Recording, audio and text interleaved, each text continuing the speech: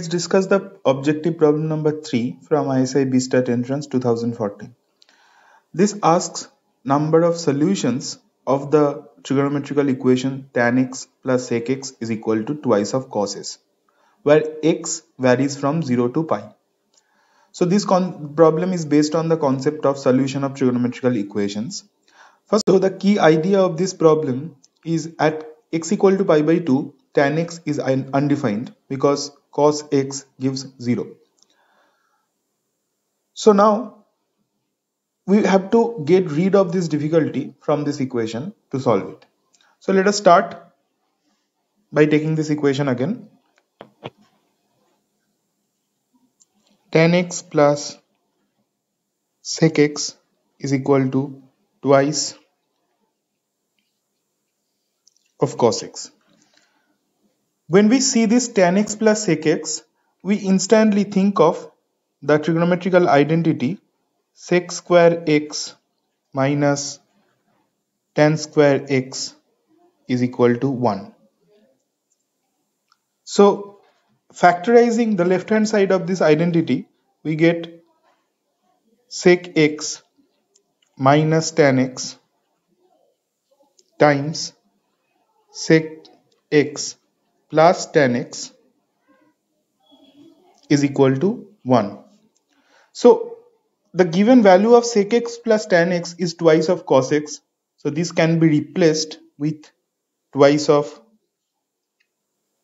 cos x, and then we get sec x minus tan x is equal to sec x over 2, which simplifies to be sec x over 2 minus tan x is equal to 0.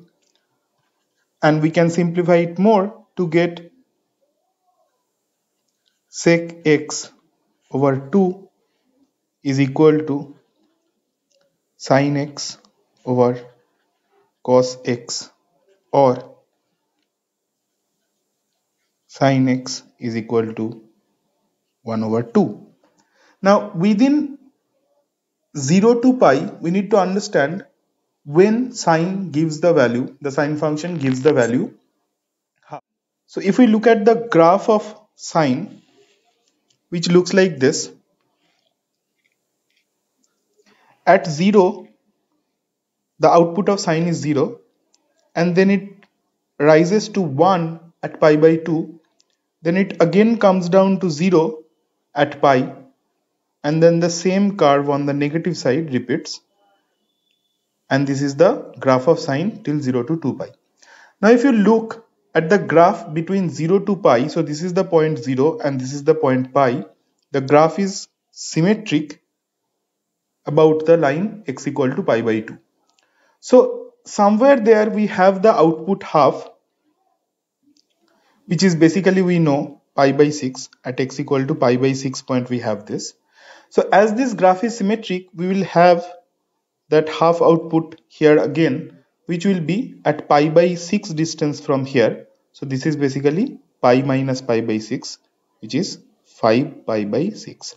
So the value of x when sin x is equal to 2 within 0 to pi should be pi by 6 and 5 pi by 6. So there are two solutions of this equation. Thank you for watching. We will meet in the next video.